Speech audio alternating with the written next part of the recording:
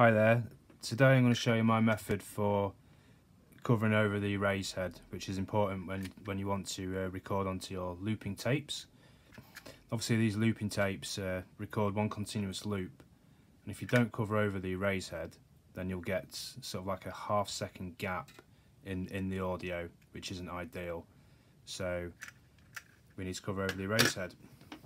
Now the erase head is this little bit just to the left of the player head, and when you press record that erases the tape as it goes round.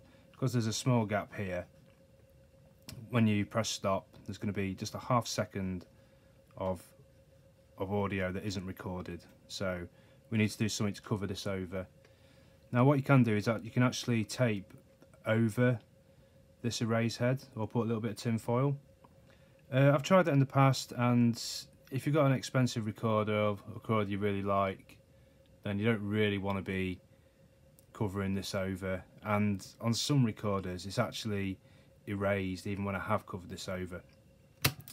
So my method just involves masking tape and a pair of scissors, or painter's tape depending on where you live. So all you do is just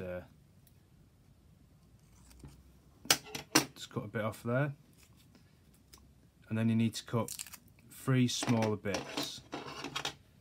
Now these bits are going to be around about the width of the opening in your cassette, so we need to cover this bit over.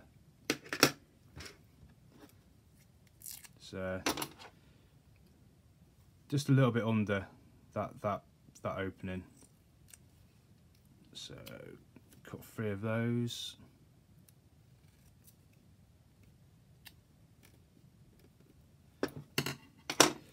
And then all we do is we get the big bit of tape on the sticky side,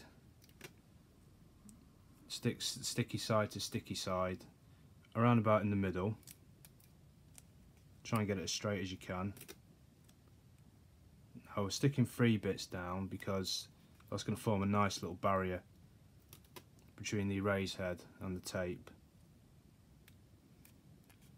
So 3 bits stuck down like that. And then all you do is you get your scissors, cut 1 bit off,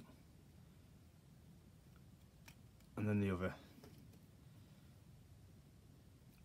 And now you've got a little strip. And this side is non-stick, that's going to be touching the tape. On the other side is non-stick, and that's going to be touching the erase head. But you've still got 2 sticky bits here, and they're going to cover over the tape. They're going to stick onto the tape, sorry. So this is one of my looping tapes that I've made. So what you do is you just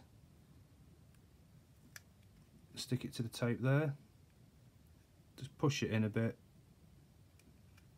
and then stick it down onto the other side. So we'll do a quick demonstration of recording.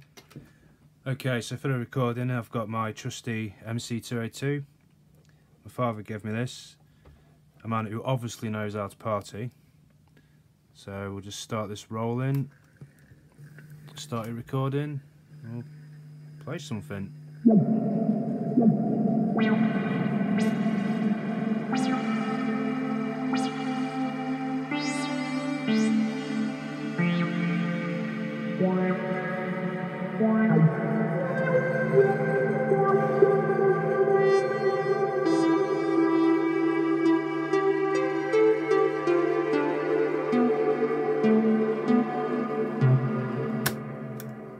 So just see how that sounds.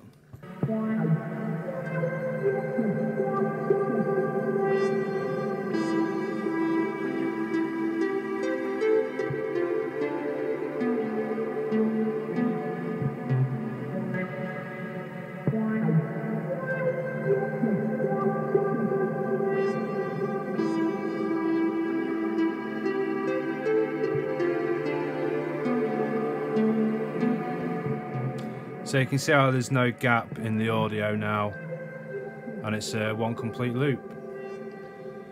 Okay, thanks for listening and watching. If you like what you see, please subscribe or like my Instagram. Cheers, bye.